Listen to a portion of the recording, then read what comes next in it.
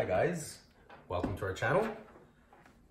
My name is Carlos. I specialize in window and exterior door replacements. Today is going to be a good one. I'm going to be showing you how to measure for a pre-hung exterior door. So that's when you want to change your whole door system, which means door slab, door jambs, brick molding, sill, basically a full door replacement. So there's a couple of things you're gonna need. One is your trusty tape measure, and the other is something to take notes with, preferably with a diagram showing your door that you're going to be measuring. Now, one thing to keep in mind with this one is that we want to do the drawing from the outside. So that's when you're viewing the door from the exterior, as if you're going to be walking into the house. So let's go ahead and get started. So the first measurement we want to take is what is referred to as the frame size. So the frame size we get from the inside of the house. I have seen some videos on YouTube where they ask you to remove your interior trim to get that measurement. Now, if you don't want to do that, or if you're uncomfortable, I'm going to be showing you how to go about doing it without removing your trim. So one of the first things we want to do is make a couple of marks. The mark we're making is a 3/4 mark from this edge of the door frame, and then you make a mark with your pencil at 3/4. So we do that on this side, and we also do it on the other side around the same level. So I have done that already on this side as well, and that's at 3/4. So once you have those marks, what we want to do is measure from that mark to this mark and take note of that measurement. So here we're at 33.5. So that's the width for the frame. Now the reason we're doing a 3/4 mark is because if you take this trim off, the frame thickness, the standard size is 3/4 at this point. Your door might be slightly bigger, but that's okay. Your new door is going to be at 3/4, most likely, or very close to it. The next one we want to take is the height.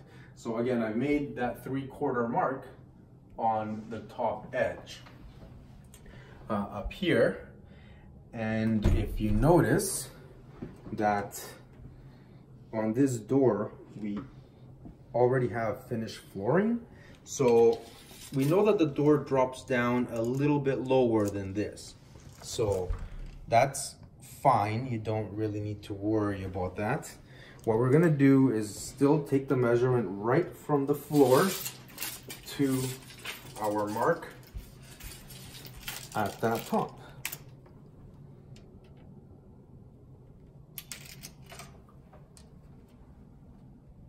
So if you notice, we're at 82.25, or just under, actually 82.125. But we have to take into consideration that it drops down from the floor. So normally I like to add about 1/4, unless you know that you've been putting a lot of flooring on top of flooring, or if you notice that your door slab is very close to the floor, most likely you need to add a little more. But for now, usually 1/4 is all you need to add. Now, the next thing we're going to do is showing you how to measure for your door frame or jamb. Basically, that's what the door slab will be hanging on, where your strikers are going to be, your weather stripping. So what we want to do is take the measurement, and basically what we're measuring is the thickness of your wall. So we're going from this edge, so just past or just before your interior trim starts, to this point here. So on this door, we're at 6 3/8. Now, that's not a standard size, but it's very close. The standard size is 6.5. So just take down 6 3/8, and wherever you get your door, they can help you find the closest to that. The other thing we want to measure is for your door sill. So again, most of these are standard sizes, but you just want to make sure you have this information. So again, we measure it in the same spot where we measured our jamb. So right before the trim starts, all the way to the edge of the sill. So on this door, we're at 8.5. So take down the note, that's the sill of the door or the threshold. Next, what we want to do is take measurements from the exterior, and that's for the finishing from your siding, brick, stucco, whatever you have, so you don't have any gaps. So come outside and I'll show you how to do that.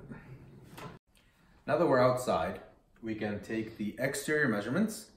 And the exterior measurements are basically from your edge of the brick molding, which is this piece here, to the outside edge on the opposite side.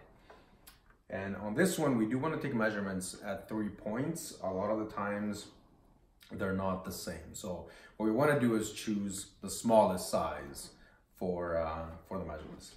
So what we want to do is measure at the top.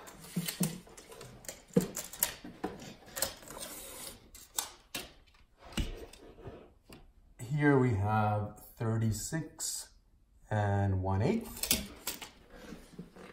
And the middle, we have 36 1/8.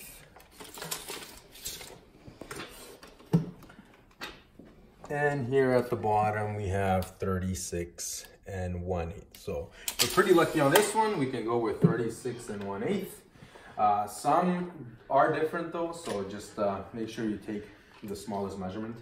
Now with the brick molding, normally, especially where we work, the brick molding is usually about 2 inches, but it's not uncommon for you to have a much smaller brick molding, wider brick molding, or have boards, depending how the exterior trim of your door is finished. You need to ensure that you're measuring for that size. We have seen, boards that go out beyond 6 inches, so just be aware of that. And then what we want to do is measure the height. So again, the height, we're going from brick mold, top edge, to the bottom edge of your sill or threshold. So on this one, we're at 84.5. Now, while we're out here, one thing that I haven't mentioned before is just the way the door swings.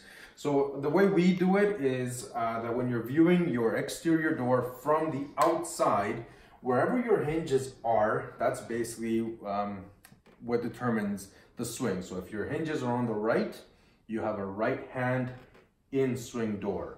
If your hinges are on the left, then you have a left hand in swing door. If the door swings out, then you would just have an out swinging door. So that's it.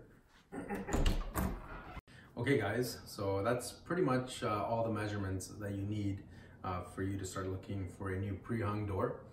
There's a couple of things I did want to mention. One is hardware. New doors don't usually come with hardware, so if you're wanting a different look, it might be a good idea to take a look into that. The other is your trim. If your trim is already damaged, or it might possibly get damaged when you're taking it off, it might be a good idea for you to have a few pieces laying around so you have a nice clean look to your new door. One thing I did want to mention, if you notice, the door that we've been showing you leads from an attached garage to the inside of the house. There are certain code requirements for that, so if yours is similar, it might be a good idea for you to check with wherever you live to make sure you meet those codes. Again, I want to say thank you for watching. I hope this was helpful to you. If you have any questions or if you have any suggestions for any future videos, comment below. If you like it, please subscribe, give us a like, and I'll see you on the next one.